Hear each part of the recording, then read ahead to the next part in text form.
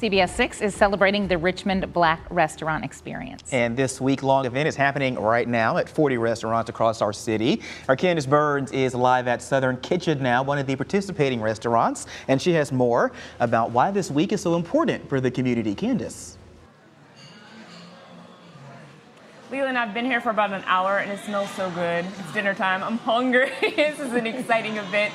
This event connects foodies with local establishments in hopes of promoting economic diversity. And organizers tell me the added visibility for the restaurants the added visibility that they receive is a lifeline for some of them who are trying to make payroll. They're trying to keep their lights on. And we all know it's been a difficult few years with the pandemic. Some of us are still trying to get through the challenges of the present moment.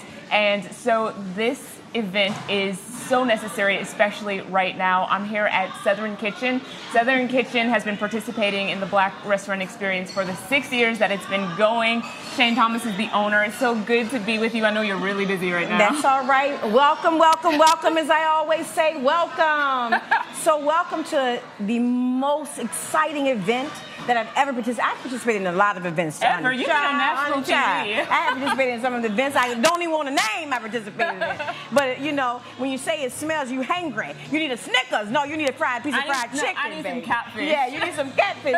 So, you know, 6 years strong and going, Richmond is ready to experience something they've never experienced before, the power of the black dollar. And, I mean, honey, that dollar is powerful. Yeah. She makes moves in ways you'll never understand. So obviously this is a great event for you. Why is it such a great event? Why is this time so... On a serious note, because Miss Shane loves to have a little fun. On a serious note, this has been a rough 2 years for all of us. I have never in my lifetime, and I'm much older than you, I mean, by leaps and bounds, experienced something in this nature. So this is something that I think we were never prepared for as a restaurant industry. Some of us didn't survive it, and those of us that have survived it are barely making it right now.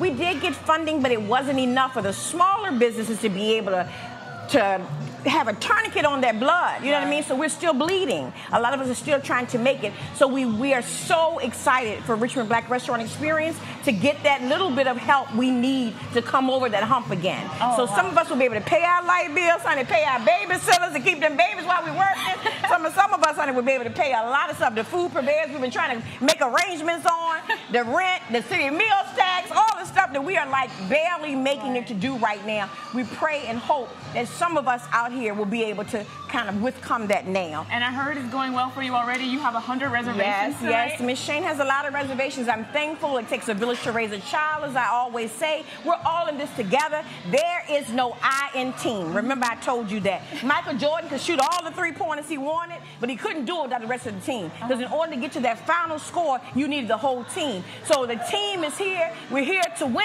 We're here to be a big part of something big, big, big. I'm fired up with you. And you're also opening a new establishment. I want to make sure we tell everybody about what you got going on across the street. Honey, the Deuce, the Double Deuce, #2. Now, let me tell you something about that right there. That was open during pandemic, honey. I can barely pay my bills with that because that ain't got a body in it in the last 9 months. Miss Shane had no employees. If you need a job, come see me. If you need to work, come see me. All of us need employees right now. If you need a job, every restaurant in this category, anybody that bought into this, we need employees. We're making a plea to you tonight. If you need a job, every last restaurant on that list needs an employee right now. All right. Thank you, Miss Shane. They're wrapping me. It was such a pleasure to talk to you. I know you're really busy. I'm never too busy for you. Oh, thank you. Oh, I got so much energy.